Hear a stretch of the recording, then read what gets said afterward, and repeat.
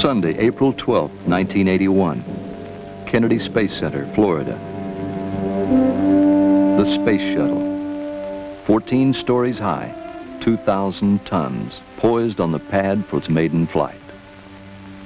This is Columbia, the spaceship that will orbit the Earth. Its external tank. It holds over 500,000 gallons of fuel for Columbia's 3 main engines.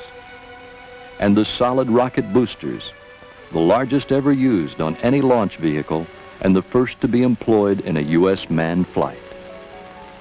At liftoff, the solid rocket boosters, together with the 3 main engines, will unleash more than 6.5 million pounds of thrust needed to launch the world's first reusable spacecraft. Never before has a winged vehicle been launched like a rocket, orbited the Earth, returned through frictional heating in excess of 2,500 degrees, and landed, still aerodynamically sound, to be launched again and again. If it succeeds, the space shuttle will truly be a remarkable flying machine.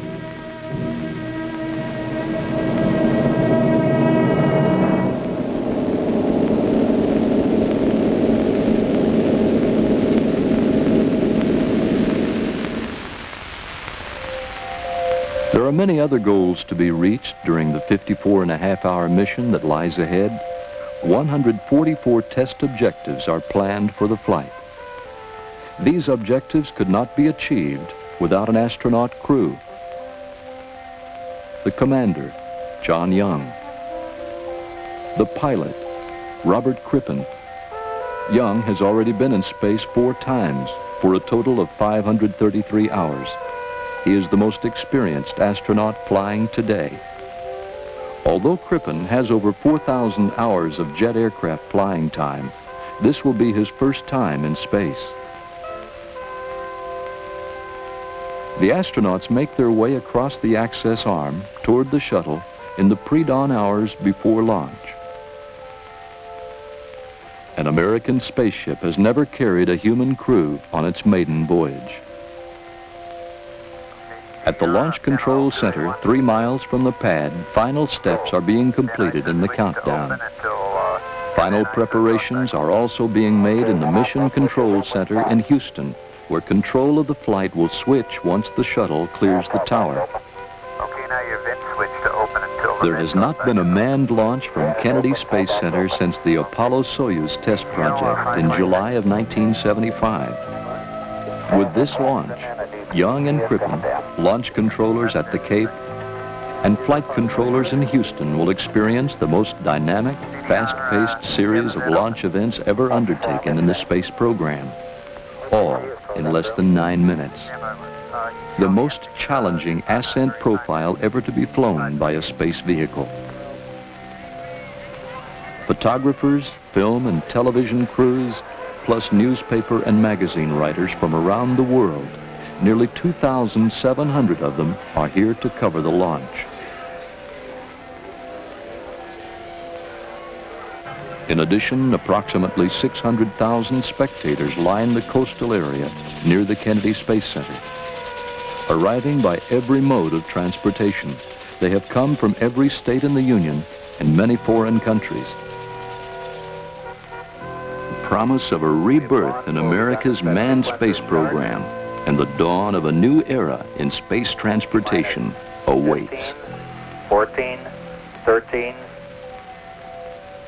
T-minus 10, 9, 8, 7, 6, 5, 4. We've gone for main engine start.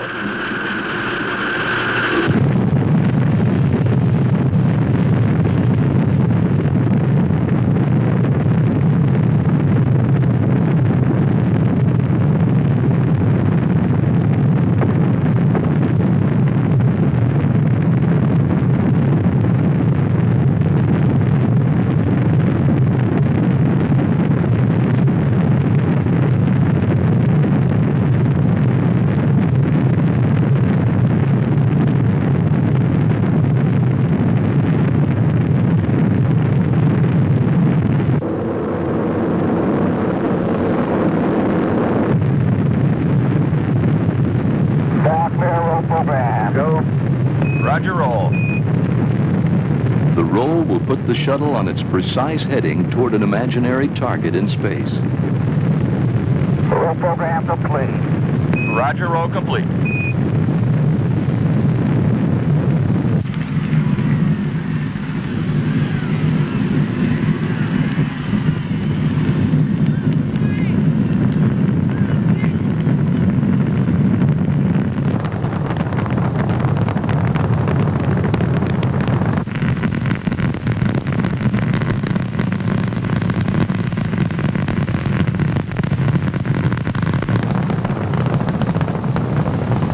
Get a status. Vital. Go. Booster. Go. GNC. Go. Eagle. Go. Go at 40, Capcom.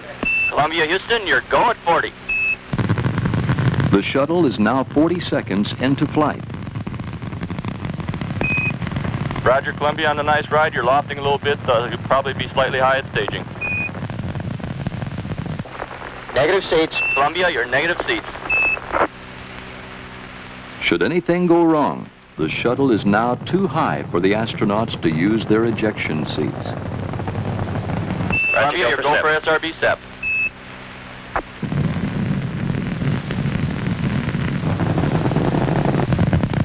We see SRB SEP flight.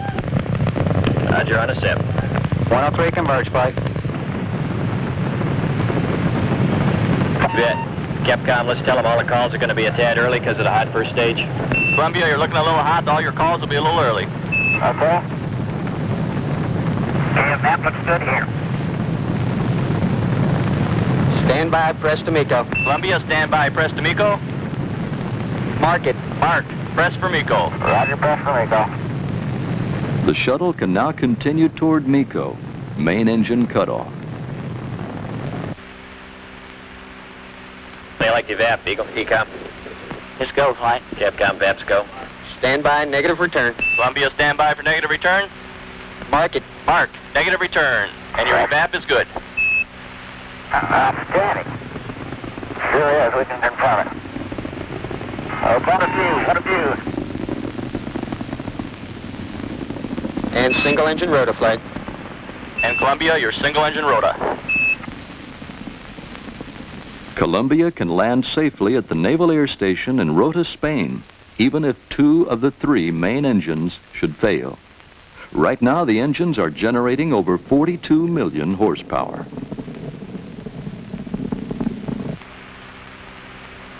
At MECO 25, 6, MECO. 0, up at 220. Roger, MECO. And we got MECO confirmed. MECO, Roger, Columbia, MECO. Right on the money, nominal. Main engine cutoff. Columbia is now in space, traveling over 18,000 miles per hour. Okay, we got SEP. Roger, we confirm the SEP, Columbia. The external tank has just been jettisoned and is now falling away from the shuttle back toward Earth. The tank will break up as planned over the Indian Ocean when it comes into contact with the atmosphere. Shortly, by firing the OMS, Orbital Maneuvering System engines, Columbia will achieve orbit. Then one of the most important tests of the mission will be attempted, opening the payload bay doors. The doors must be opened before the end of the 6th orbit to expose the space radiator cooling system. If the radiators cannot be exposed, heat collected from the onboard electronics cannot be released, and the astronauts will have to return home. The OMS burns are successful. Columbia is now in orbit, circling the Earth at an altitude of approximately 150 miles. The payload bay doors will now be opened. Okay, the port door's coming open now. Roger, copy. Well, you are missing one fantastic sight. Boy, that is really beautiful out there. We appreciate those updates.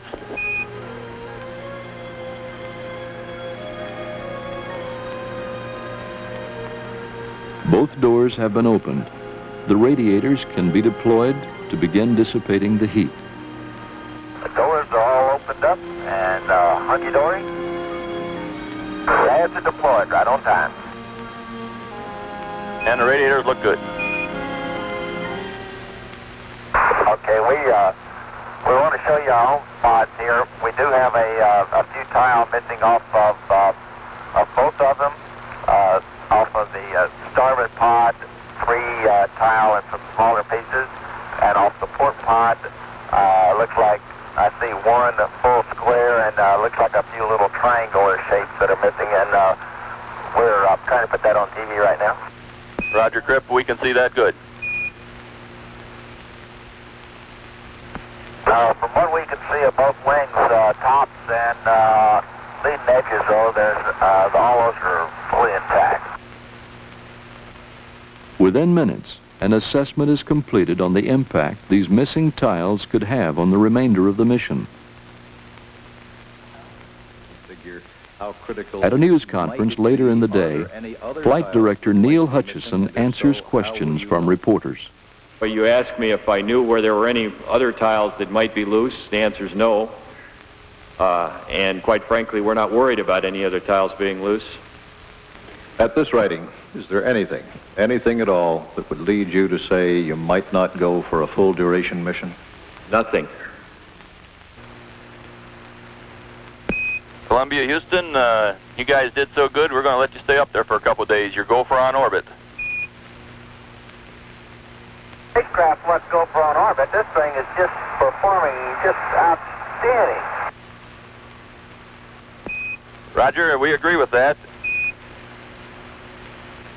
And Columbia, Houston, just for your information, you dropped those SRBs right on target, and they were floating just the way they ought to be, and the boats were getting ready to fish them and bring them back. Okay. The ride that they gave us was pretty neat. The solid rocket boosters, which separated from the Columbia as planned 2 minutes 11 seconds into the flight, landed on target in the Atlantic Ocean, 151 miles downrange from the launch site. After being towed back to Kennedy Space Center, both boosters will be refurbished and used again in a future shuttle flight. The 3rd and 4th Ohms burns are also successful, raising Columbia's orbit to an altitude of approximately 172 miles. For the first television transmission from inside the spacecraft, the crew will give a status report on the mission. The flight so far has gone as smooth as it could possibly go. We've done every test that we're supposed to do, and we're up on the timeline, and the vehicle has just been performing beautifully, much better than anyone ever expected to do on a first flight, and no systems are out of shape. And it's delightful up here in zero gravity, might add. Of course, we owe this to a lot of people, so we certainly want to thank everyone who has helped get this thing airborne, and can take great pride in it's doing so well right now. Okay, we're switching over to the aft camera here. Yeah, I'd like to echo John's words as I usually do. I guess being the so-called rookie on this flight, I had a thrill from the moment of liftoff all the way up to what we're doing now. It's really been super. The spacecraft has worked as advertised all the way along. I think we've got something that's really going to mean something to the country and the world. This vehicle is performing like a champ, like all of us that have worked so long on it knew that you would. Okay, crew, we appreciate those comments. I guess that does it. That was a good time, and I think you must have practiced. We're just about to lose your ghost song. Just accident. Just accident, says Robert Crippen. None of the other events of the day have been accidental. Every test, liftoff, SRB separation and recovery, ET separation and impact, 4 ohms burns, payload bay door latch opening and closing tests, radiator latch deploy and stowing tests have all been successful. I guess we owe you guys one super attaboy for today. This is fantastic. You worked through a pretty long, hard day, and you're essentially right on schedule, which is going to be close to being a first sort of spaceflight biz, I think, for first day activities. It's sure been fun working with you today, and we look forward to seeing you in the morning. I hope you get a good night's rest. Okay, you guys did super work today. See you mañana. Roger, thank you. See you tomorrow, guys.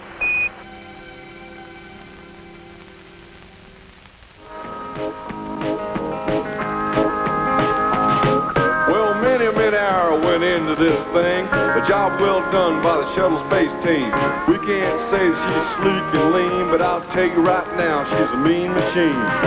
The Columbia, not the kind you smoke. This here's a bird.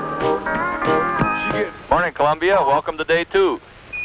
All right. Appreciate that super wake-up music this morning.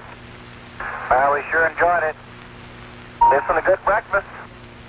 Today, the astronauts will test onboard systems and also review procedures for tomorrow's landing. A test of the flight control system is conducted by John Young. The flight control system operates Columbia's aero surfaces, the elevons, body flaps, rudder, and speed brake. These surfaces are useless in the vacuum of space, but will be essential tomorrow when the shuttle lands.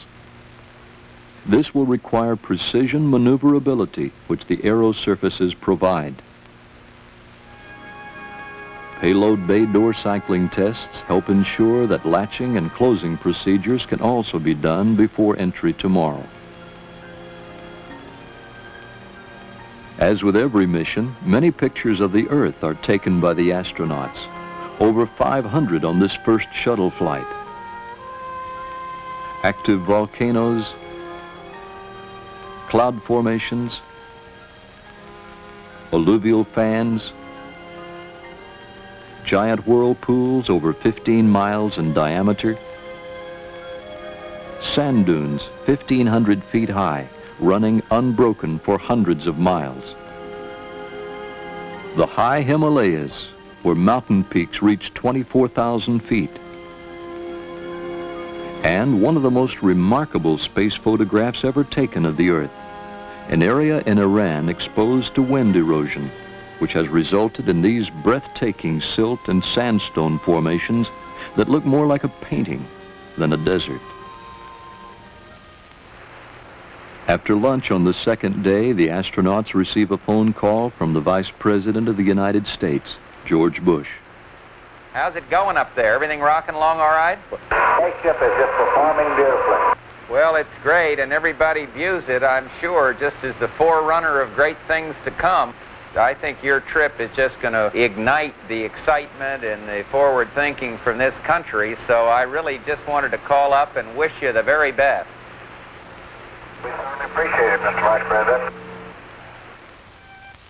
The crew also don and check out the ejection suits they will wear during entry.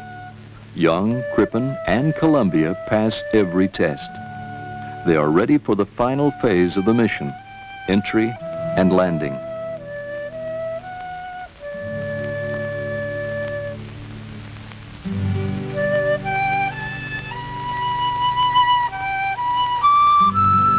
April 14th, 1981. NASA's Dryden Flight Research Center on the edge of Rogers Dry Lake Bed in California. A recovery convoy of 24 vehicles and more than 100 personnel are assembling here to power down Columbia after landing. Enormous crowds are also beginning to arrive. A string of traffic 6 miles long waits to enter the base. Thousands more are already here. Close to 1/2 million people will eventually be on hand to see the landing. On board, the astronauts suit up for entry. The ascent and orbital phases of the mission have gone extremely well. Now the final phase must be completed. Before that begins, Columbia, you have a go for payload bay door closing. the doors, which have been open a total of 47 hours during the flight, must now be closed. Then, using the RCS thrusters, Columbia will maneuver into deorbit burn attitude, head down and backwards, fire the OMS engines one last time, and descend into the Earth's atmosphere. Nice and easy does it, John. We're all riding with you. Columbia is out of contact during the OMS burn. Mission Control will not know if this burn was successful until they are in communication with the spacecraft over Australia. It is now over the Indian Ocean on the other side of the world, but from that distance the burn must be precise so that later Columbia will hit the lake bed target in California. Columbia, this is Houston through Yargady. We're standing by. Burn was on time at nominal reserve 1/10. Columbia is now committed to entry. With an RCS post-burn maneuver and several firings, it is oriented to a heads-up, nose-first attitude headed toward entry interface. This is where the atmosphere begins, at approximately 400,000 feet. From that moment until the shuttle reaches 165,000 feet, it will be in communication blackout, out of touch with mission control for almost 20 minutes.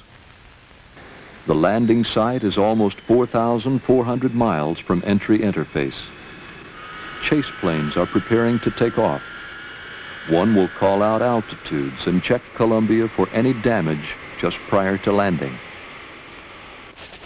When the shuttle touches down here, it will be traveling at 216 miles per hour. Right now it's going more than 17,000 miles per hour. Before it lands, it must slow down, lose energy, and it must survive the intense heat caused by traveling through the atmosphere at such a high rate of speed. Several S-turns or roll reversals are used to slow down and maneuver Columbia through the atmosphere. This one is done at 256,000 feet when it is traveling at more than 26 times the speed of sound.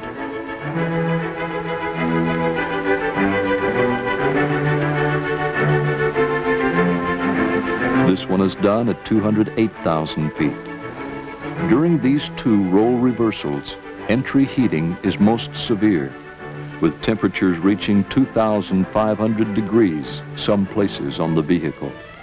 The aluminum skin will melt at 320 degrees. The silicate tiles must insulate the vehicle from the tremendous heat. Since there is no test facility on Earth to simulate the aerodynamic and structural environment Columbia is in right now, only calculations could be used to predict what would happen during this phase of the flight.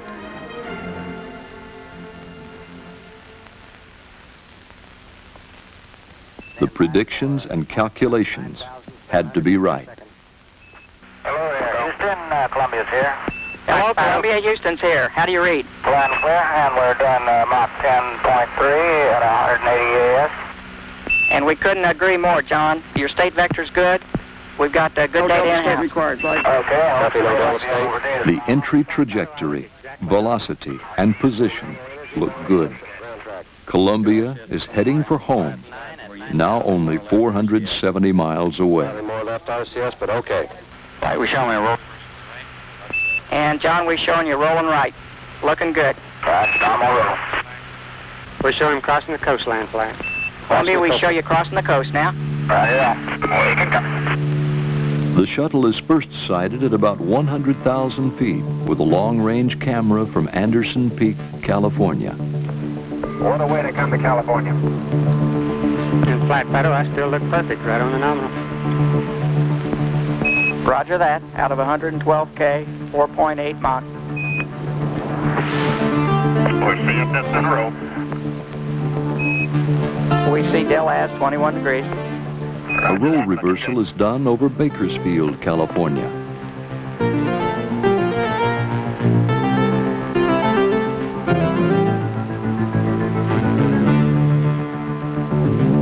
Oh, that's beautiful. Trace has a tally. Roger, checking. And we're seeing 1.3 Gs coming around the hack. Roger that. The astronauts are making the final turn to line up with the runway.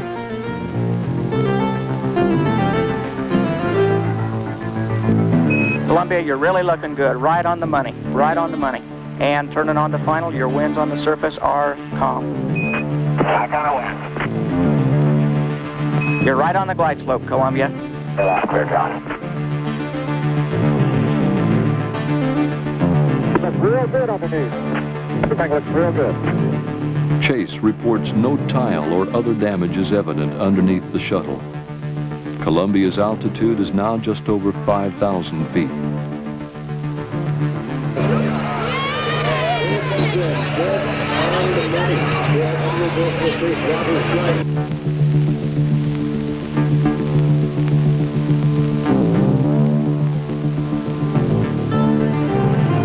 Pretty clear.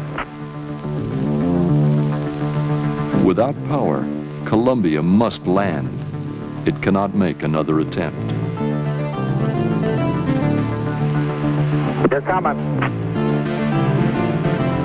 You're down.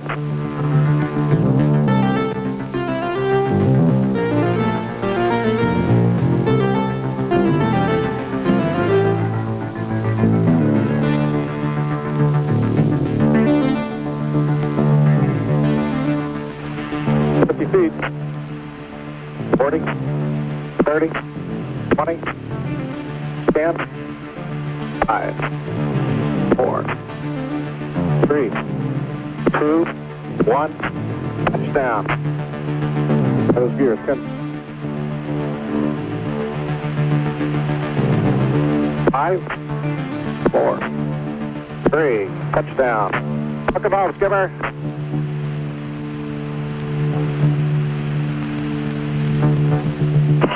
Columbia's on the roll. Welcome home, Columbia. Beautiful, beautiful.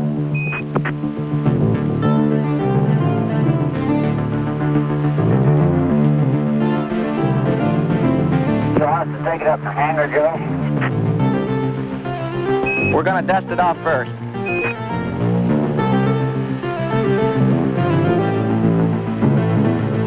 This is the world's greatest all-electric flying machine, I'll tell you that. It was super.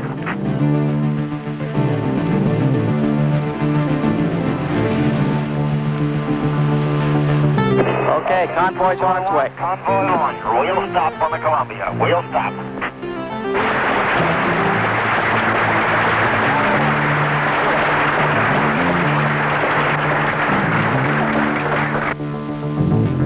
The maiden voyage of Columbia has been a success. The astronauts and the vehicle have met or exceeded all 144 flight test objectives. The integrity of all the systems, propulsion, avionics, structural, flight control, power, and thermal have been affirmed. John Young's comments after returning home.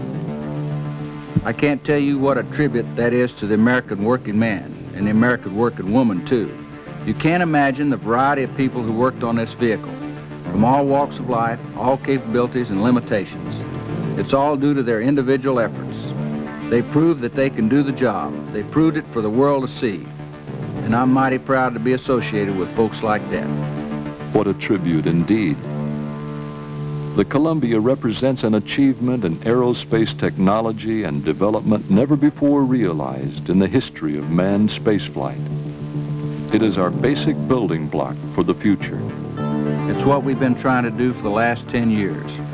We've got a vehicle with a payload performance that will allow us to do that, much cheaper than we've been able to do it before. It will immeasurably improve the defensive capability of the country. It will help develop space science and technology. When we get operational, the space shuttle will be able to do in 5 to 10 years what it would have taken us 20 to 30 years to do otherwise. We couldn't do it if we didn't have the space shuttle and that payload capability. And the sooner we do those things, the better off the country's going to be. A revolutionary new era in space transportation has just begun. Routine access to space. Welcome to the future.